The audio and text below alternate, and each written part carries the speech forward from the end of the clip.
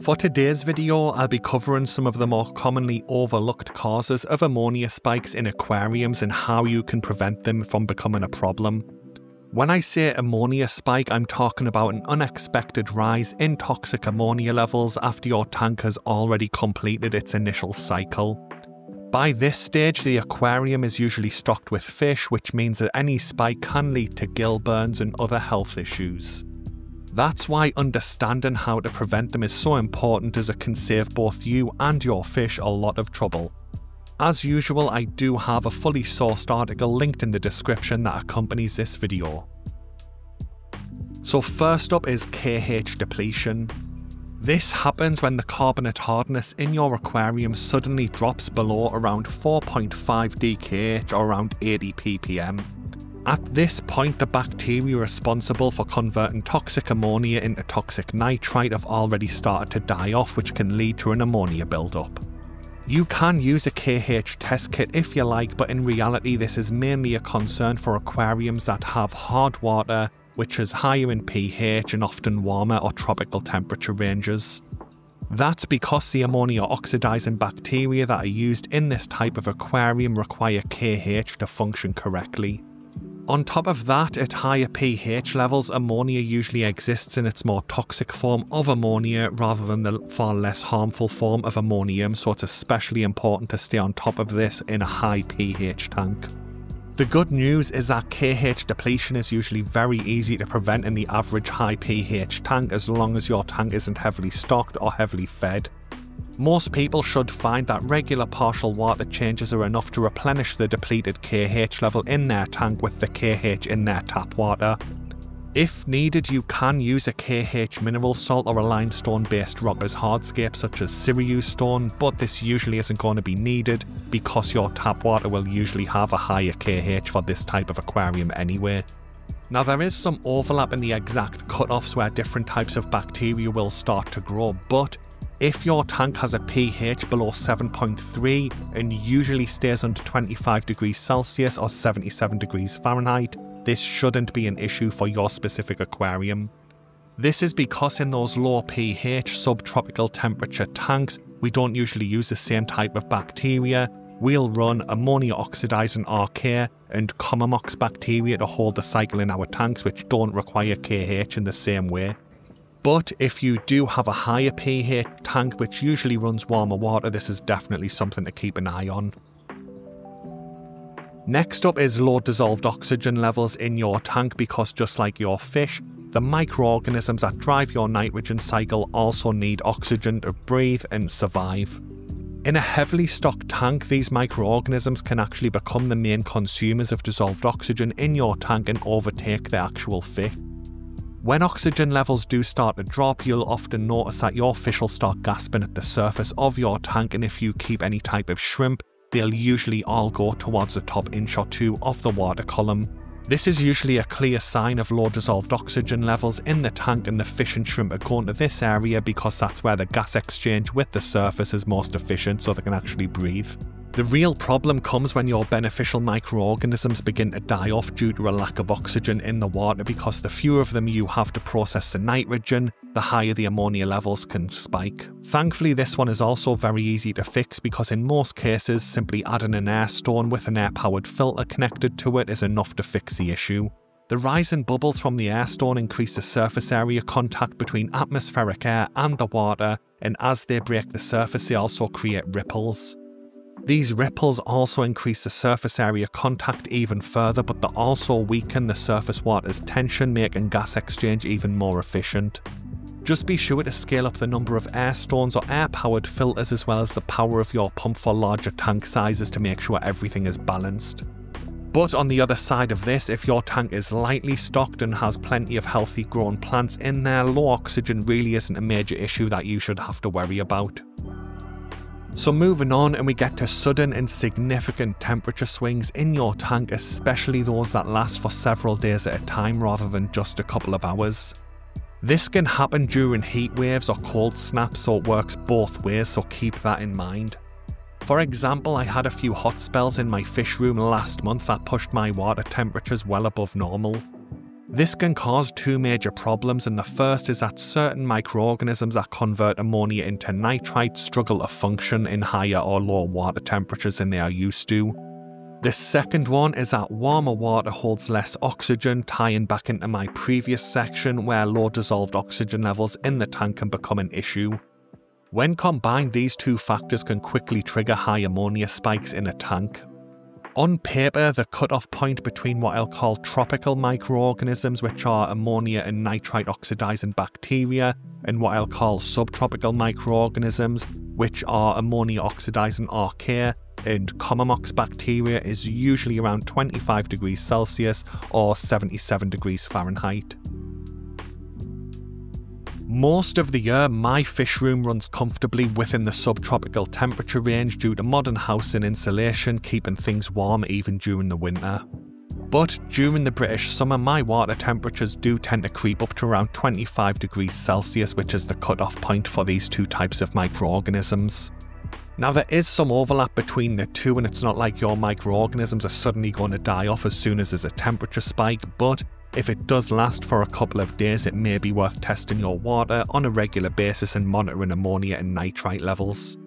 The same thing can happen for people in tropical areas too, where cold snaps can dip your temperature suddenly and cause the tropical microorganisms to have issues, and this one technically is more of an issue because the subtropical microorganisms usually have a longer doubling time, meaning they'll take longer to establish in your tanks.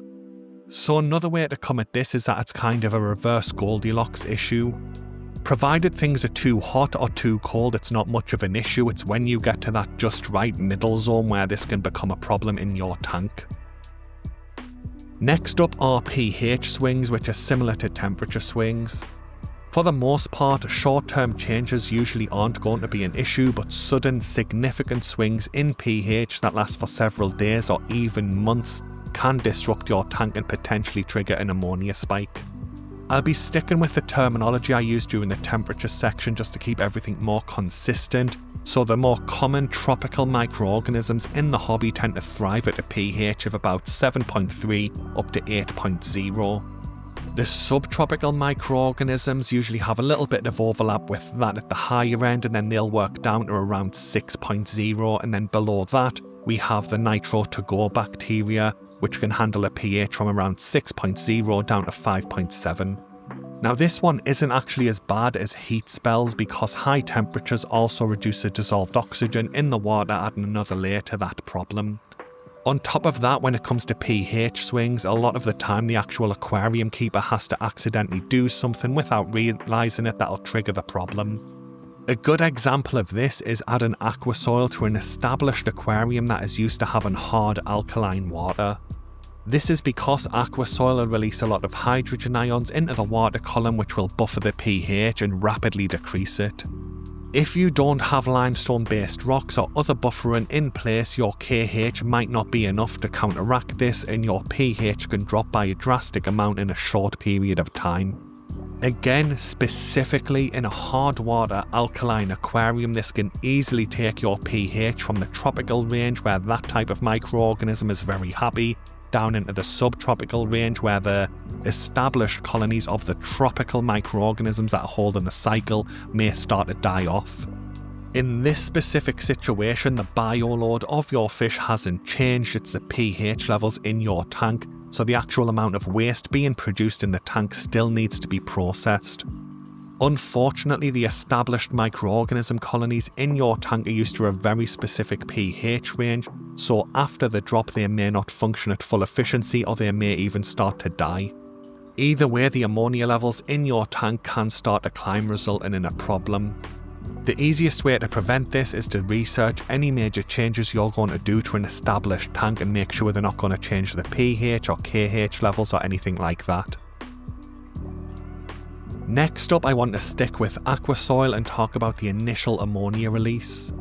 This is because a lot of aqua soil products on the market are enriched with nitrogen sources to boost plant growth, but this also means that there'll usually be an initial ammonia spike when first added to the tank. To try and explain this one better, I do want to come at it with two different examples for two very different aquariums. First, I'm going to be using a tank like mine because my tap water has a low pH of around 6.4, a GH of around 4 and a KH of around 3. In this specific case, the aquasoil shouldn't cause much of a difference in your pH range, but it will still increase the ammonia levels on your test kit. This really shouldn't be a problem for most people with a mature aquarium with these water parameters. That's because the established colonies of subtropical microorganisms, which I mentioned earlier, can quickly adapt to manage the change. Now I'm just going to make these numbers up to keep the calculations as simple as possible, but imagine your aquasoil doubles the ammonia in your tank, so your microorganism colonies need to double in size to handle it and keep everything safe. Again, to keep the math simple, imagine if your doubling time for your current microorganisms is 1 day, so within 24 hours, your current colony size can double in size to deal with the problem and keep it under control. On top of that, because we have a low pH range in the tank, the excess hydrogen ions are going to bond to the toxic ammonia and convert that into the far less toxic ammonium. This heavily swings the toxic ammonia to ammonium ratio in our favour, and most of the time this really won't be an issue for your fish because things will rapidly adjust and your tank will balance quickly. So with this specific situation where we run a soft water tank, there's not really much we have to do, it's just going to fix itself. But for the second scenario, and this time we're going to go to a high pH tank, with this specific set of water parameters, we'll usually have a more mature, stronger range of tropical microorganisms that prefer that higher pH range. So when you add your aquasoil to this type of tank, it starts buffering the pH in a downward direction, and it'll eventually cross that microbial crossover point for your pH, and it can either wipe out or severely weaken your tropical bacteria colonies. So suddenly you now have a low pH tank, but there's minimal beneficial microorganisms left to handle the waste that's being produced by your fish or the increased ammonia that's being leaked into the water column. So you need your ammonia oxidizing archaea colonies to start growing in the tank, but this can take longer because they have a longer doubling time than the tropical microorganisms. Then these guys start converting the toxic ammonia and far less toxic ammonium into toxic nitrite. Now the problem is, toxic nitrite doesn't have a less toxic form like ammonia, so it's usually going to be a problem with this type of tank where we've just crashed the microorganism colony. So because of that, the actual initial start time of the Commomox bacteria, which will deal with the nitrite buildup, is going to be delayed because of the slow growth of the ammonia oxidizing archaea, which will convert the ammonia into the nitrite. Now to be clear, because we've drastically reduced the pH of the water, it's still highly likely that there's going to be a minimal amount of toxic ammonia in the tank, and it'll largely be the far less toxic ammonium. So the problem here is the nitrite buildup, not technically the ammonia spike, because the nitrite can cause problems with the blood of our fish's ability to carry oxygen around its body. So in this specific situation, it may result in you having to do a lot of daily water changes, and I'm not just talking about small amounts either, I'm talking about large daily water changes, potentially for weeks until your subtropical colonies grow enough to keep up with the demand. And don't waste money on beneficial bacteria in a bottle in this situation. Think it's going to make things cycle quickly, because to my knowledge, they only contain the tropical strains of bacteria which require the higher pH that we've just wiped out. Now there is a way we can limit the risk with this, and that's basically making sure we have a lot of carbonate hardness in the tank to lock up a lot of those hydrogen ions from the aquasoil in the carbonate buffering system. But when adding aquasoil to a high pH aquarium, there's always going to be some level of risk of this causing an issue.